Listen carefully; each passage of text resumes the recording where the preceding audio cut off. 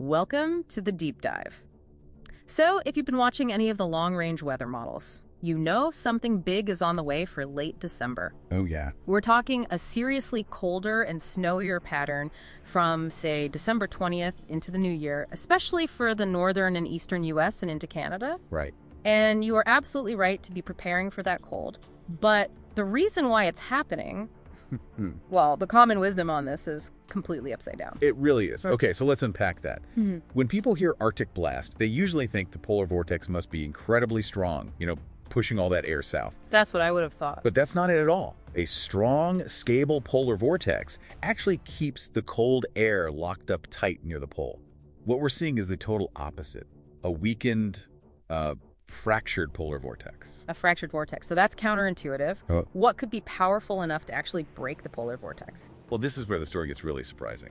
The whole thing was kicked off by an extremely rare, very early season event, a sudden stratospheric warming that essentially shattered the PV structure way back on November 28th. November 28th? That feels really early. It is. I mean, we're talking about maybe one of only 3 times this has ever been recorded in November, going all the way back to 1958. It's not supposed to happen then. Okay, hold on. What exactly is a sudden stratospheric warming? Is that happening way up high where we don't feel it yet? That's a great question. Yes, exactly.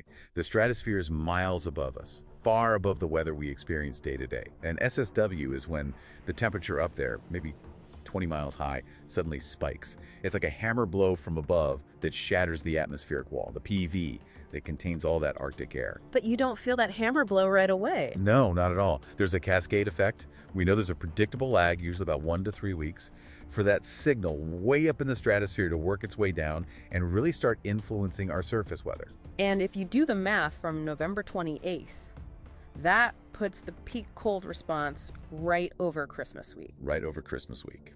Roughly December 20th through the 28th.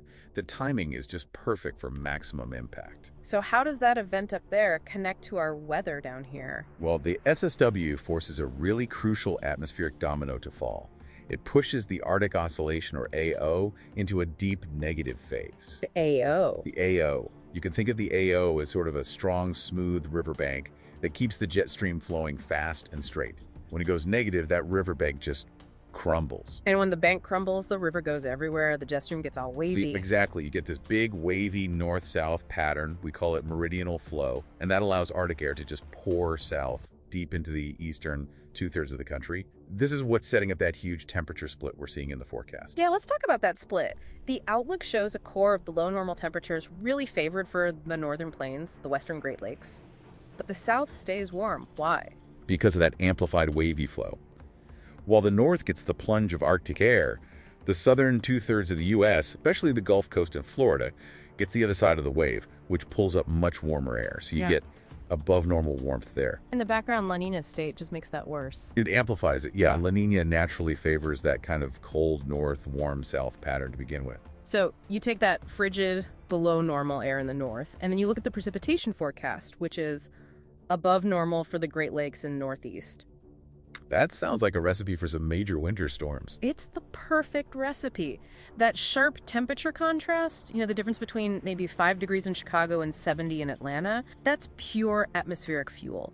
It creates intense instability, which is what you need for the rapid development of major storms. We're talking widespread blizzards in the Midwest, disruptive nor'easters on the coast. All of that is on the table, and right during the peak of the holiday rush. Okay, so let's put it all together for you. This combination, a rare early SSW leading to a negative AO, all amplified by La Nina, it creates very high confidence for some severe travel disruptions. Absolutely. Ground transport, aviation, the major freight corridors in the north and east are going to be right in the crosshairs during the busiest logistical week of the year. And here's the final thought. Strategic planners are already modeling this out.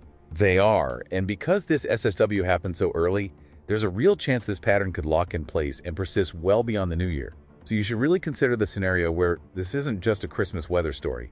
This severe winter pattern could extend its influence deep into January and maybe even February of 2026. It could define the whole season.